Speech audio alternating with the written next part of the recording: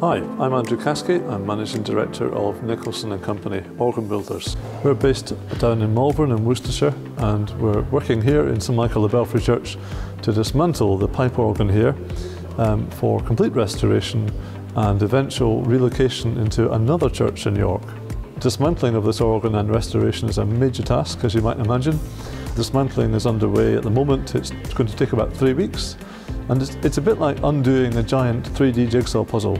Everything has to be labelled, and first of all we have to work out how to get it apart, because sometimes these organs weren't built for disassembly.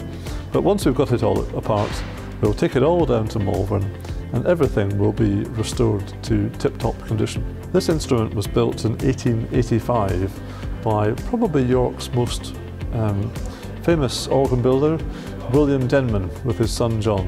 And this was the largest organ that they built from scratch. It's unfortunately been silent for the last 25 years or so, but we're very excited to hear the sounds that it's going to make in its new home in St Lawrence's Church here in the city. So as Andrew was saying in his talk, the organ sound is made up of different families. There are metal pipes and wooden pipes. Between those there are flues and reeds. Now this is a flue pipe. It works by when the player presses a key, it opens a valve in the soundboard that lets wind in through the toe here and speaks through the mouth, and the sound is produced by the shape and size and also the type of metal that the pipe is. This is one of the diapasons and it sounds a little bit like that. The sound is dictated by the proportions of the pipe. Generally, the thinner and longer they are, the more stringy in tone. And this is one of the pedal reeds and actually sits in a boot like this, and it has a resonator that sits in here on the top. Now this whole thing creates the sound.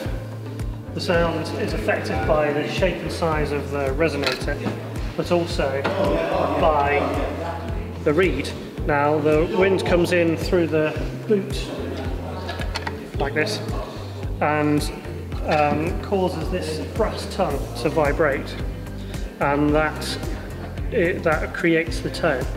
And the tuning is affected by this spring that can move up and down, just like a ruler on a table.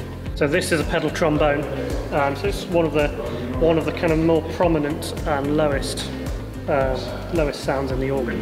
One of the things we've got to think about though is that this organ, as well as needing restored, was altered at various times in its life. In the 1920s and then quite significantly in the 1970s. And there's a big question mark as to, do we restore it as is, or do we change it further, or do we put it back? And we certainly at Nicholson's feel that an organ is best when it has a single overall artistic concept.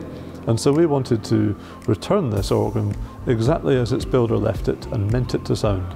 And so that means that as well as restoring things to good condition, we also have to undo some of the alterations that have been made over the years. That's going to involve making some new pipework as replicas of surviving Denman pipework elsewhere, and also making some mechanical changes to put things back as they should have been. So, fantastic project, and we're very much looking forward to hearing it in its new home in St Lawrence's in 2020, but there's a lot of work to do between now and then.